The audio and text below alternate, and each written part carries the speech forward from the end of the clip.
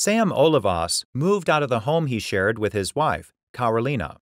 After they divorced, Carolina continued to live in the marital residence while waiting for the court to rule on the division of the couple's property.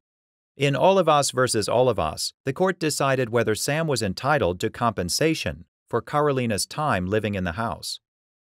Sam moved out in June of 1983. He moved into a new home with his girlfriend. 2 months later, Carolina petitioned for a divorce.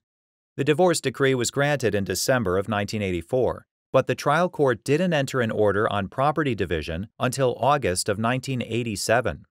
From the time Sam left until the property division was finalized, Carolina continued to live in the marital residence. The trial court denied Sam's request for a finding that he'd been constructively ousted from the house and was therefore entitled to half the home's reasonable rental value from the time he'd first moved out.